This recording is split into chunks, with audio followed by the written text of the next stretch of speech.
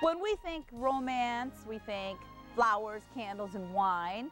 Well, we sent Central Valley Today's Monique Soltani out to help you find that special bottle of Valentine's Day vino.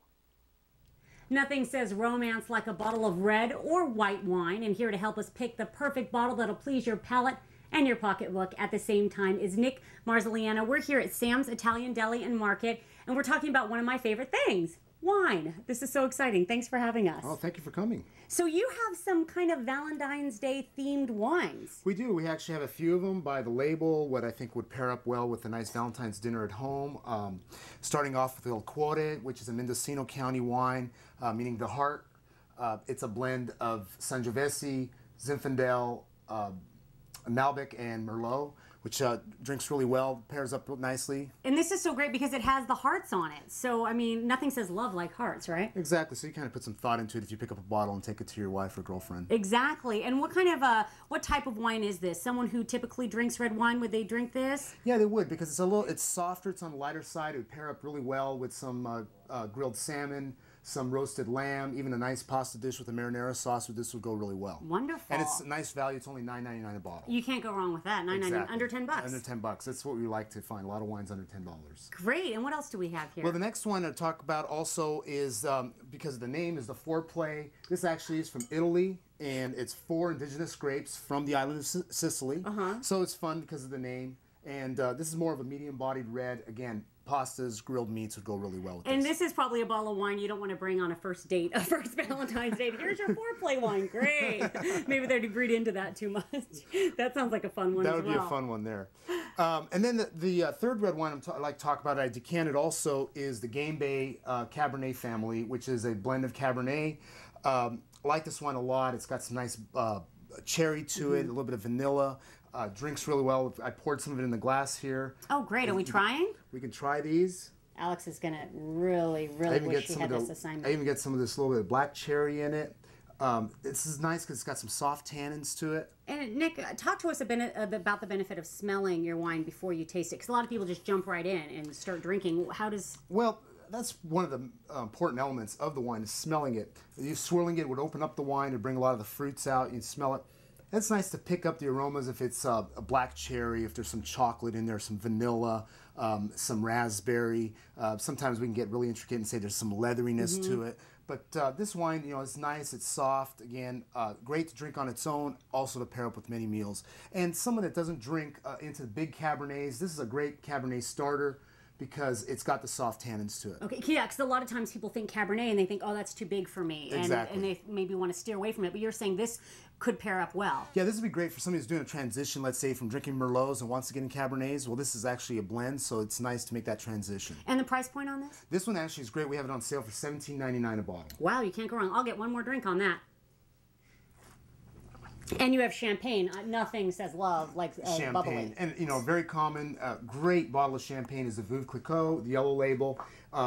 It's nice. It's got some nice, a little bit of doughiness to it, but it's a dry style. It's got some of that baked apple finish, a little bit of citrus on the end. Great, and also $36.99 for this caliber of champagne. You can't get at that value. That's great. And if you show up with a bottle of Veuve, people know that you've come with a quality bottle of champagne. Exactly. And you have a real fun one over here. I might have to even pick this up a little bit here. It's an aphrodisiac wine. I don't want to read too much into it. I'm hoping that's just the label. This is actually new from Quadi, from right here in the valley, and it's called the Damiana. And it's an aperitif wine, and actually they add a plant called Damiana in it, which is I guess what they call it is a geranium, excuse me. And it's an aphrodisiac, an herbal aphrodisiac. So do you think it works? I don't know. I haven't tried it yet, but maybe Valentine's night I'll have to try it out. Yeah, you open that up and get back to us on that one. We'll find out if that worked or not. I don't think I'll have that on Valentine's Day. And what else do we have here? Well, this is another one from Quadi that I really like. It's their black muscat wine called Elysium, meaning heaven in Greek. And this is fun. It's served on its own, served chilled, great dessert wine. But I like serving it over vanilla ice cream, and I mean, it just makes a great Elysium sundae is what they'd call it. And what a great way, I mean, if you just had a wonderful meal to really top it and can put the dessert with the wine all top of each other. Exactly, and it's easy. It's something at the last minute, so you don't have to plan very much for it. And tell us about this now. It looks like champagne, but we don't want to be fooled. What exactly is that? Now, this one here is from Italy. It's called Bracchetto di Acqui. It's Rosso Regali from the winery called Banfi. This is one of my favorites. It is sparkling. It's a sparkling red wine. It's got a lot of strawberry and berryness to it. One of my favorites is to pair it up with chocolate. Okay, so this would be something you'd serve with dessert? I would serve it with dessert. You can serve it beforehand or even on its own afterwards, but I would definitely serve it with chocolate. Oh, actually, we have chocolate here. I recommend Perfect. you trying into some of this dark chocolate. This is a bacci actually from Italy, meaning kiss. Do I have the kiss before or after? How does it work? Before and after. Oh, okay. So,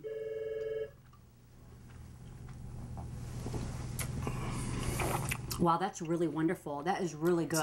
It's nice and sweet. It's rich, but it's refreshing. It's not overly sweet. That's great. It's a great combination. Is actually like a Valentine's Day dream. Yes. You have your chocolate, you have your champagne. Now, it's not called champagne, but it's a red sparkling wine, correct? Yes. Okay, and I noticed that we have the decanter here. And just a little bit, if you could talk with us about the pros and cons of decanting your wine. Well, I'm a big fan of decanting wines, all wines. If it's young wines or older wines. Young wines, I believe, as soon as you put them in a decanter, I would always pour myself off some to try it and see how it changes in 15 to 20 minutes in decanter. The fruits will really open up. It actually softens out some of the tannins in the wines too. Is it kind of like aging the wine in a quick manner, or what exactly is it doing while it's in there? Sometimes it does, because it softens out the tannins, but also will bring out that vibrant fruit that's sometimes locked up in that bottle.